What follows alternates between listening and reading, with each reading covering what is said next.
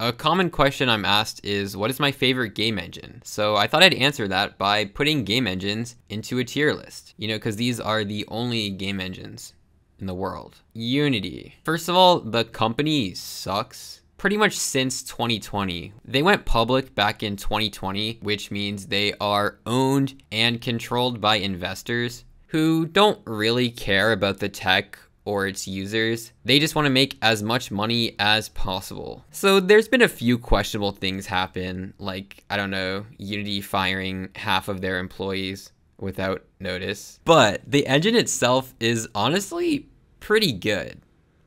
I'll put it in B. All of these high-level company decisions don't really have anything to do with the people actually developing the game engine. I don't think it excels at anything in particular, but it's definitely the most flexible game engine right now, and in my opinion, probably the best engine for starting out, just because you can do pretty much anything with it. So yeah, that's my hot take on Unity. And speaking of controversy, Buildbox. You probably have never heard of Buildbox because they're pretty irrelevant. But they're a game engine that kind of blew up on TikTok because they're like an easy to use mobile game creation tool. So things were going pretty well for them, but I guess they got a little greedy and updated their revenue share policy to take 70% of revenue from anyone on their free plan, even people who already had games in mid-development. I guess they thought they could be slick with it, but Twitter found out and canceled them. Yeah, they're definitely going in F tier. Godot. Fun fact, the icon for Godot was actually designed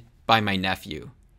He's 7 years old. I think he did a really good job with it. Okay, but seriously, Godot is kind of killing it right now. I'll probably put them in A tier just because they are probably better or on par with Unity for 2D games. For 3D, they're not quite there, but they're definitely in a positive direction, while Unity is in a not so positive direction. Unreal Engine. Now, I think Unreal Engine is the best game engine for a specific type of game. They kind of know their strengths. I'll probably put them up there with Godot. Godot's kind of dominating 2D, and Unreal's kind of dominating 3D. And then Unity kind of does it all, but not as well. Amazon Lumberyard, that's an easy F tier. Source. I've actually never seen a bad game made with Source.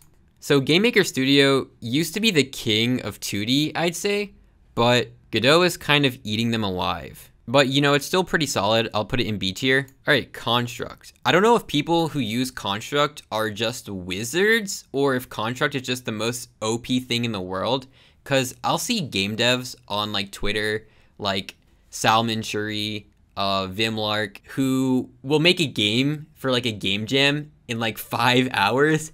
It's just the most polished, beautiful thing in the world. So much visual feedback. I don't understand how Construct developers do this. It definitely seems a bit limited, you wouldn't be able to expand into 3D. I know the scripting is pretty limited, but I think it knows what it's good for and does that really well, so I'll put it in B.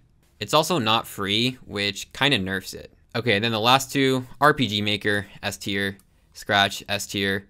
No question there. This is my game engine tier list. Let me know if you disagree with any of it. And I'm posting one of these every day, so comment your question below and I might answer it in the next video.